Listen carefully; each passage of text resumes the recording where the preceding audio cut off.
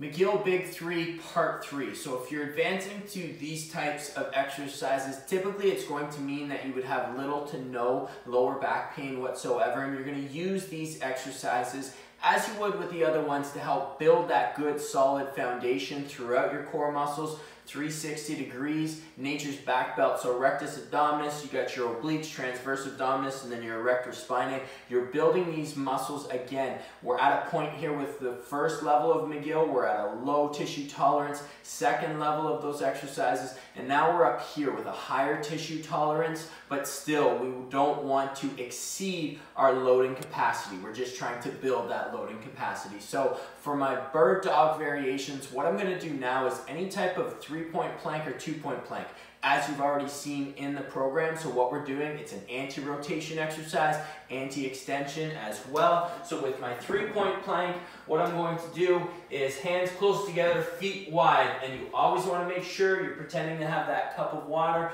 on your back, and then from here I'm reaching out and I'm holding nice and strong, very little movement, and then I can do the same side again, reaching out, holding, or I can switch to the other side.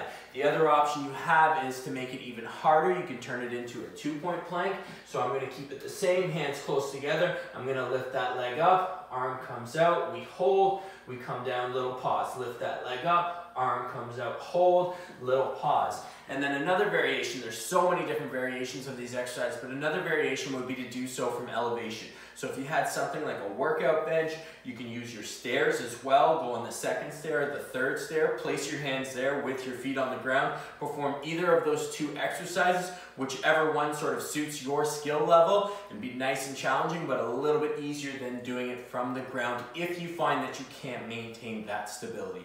In terms of our side plank, what we're going to do, personally, I love this exercise. I find it very simple and very challenging, and that's what I'm all about. You're going to take a dumbbell or any type of weight really, but I like a dumbbell because I can put that handle of the dumbbell right on my hips, and then from here, perform my side plank. Holding strong for about 10 seconds, and then I'll rest, I'll pop up, same thing. Hold strong for about 10 seconds, and then I rest. All your typical side plank rules apply. You want a straight line from your head to your toes. You want that top leg out in front.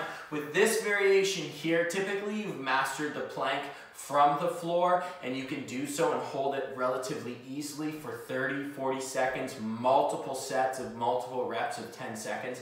That's when you start adding the weight, but only once you've mastered that plank from the floor. So if you're still doing a plank from your knees, or you're still doing a plank elevated on a bench, you don't quite want to get to this variation yet. And then for our curl up, what we're going to do is a modified dead bug. So 2 ways I'm going to modify my dead bug here. Way number 1 is I'm going to take a band, and then I'm going to anchor it around something similar to our dead bug with a wall push, or our curl up with a wall push.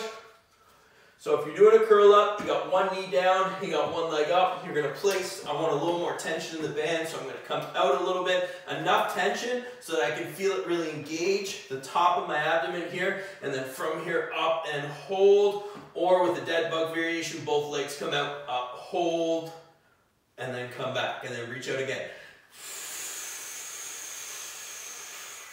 Back in and back out. Back in and back out. So curl up's going to be a little bit easier on your back, so you can start with that and then progress to the dead bug variation where both your hips are at 90 degrees and one leg is coming out, coming back in. The other option you have is if you don't have a band accessible to you, or you don't have anything to wrap it around, you can perform the same exercise. I'll do it from a side angle view this time, where you're just holding, and then from here, it's reach back a little.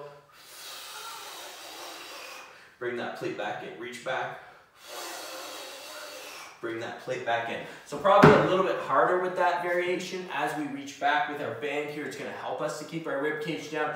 As I reach with that plate back, it's going to actually try and force my ribs to flare up. So I got to stay that much tighter and be that much stronger to keep a neutral spine. So again, as you can see, this is called anti-core training.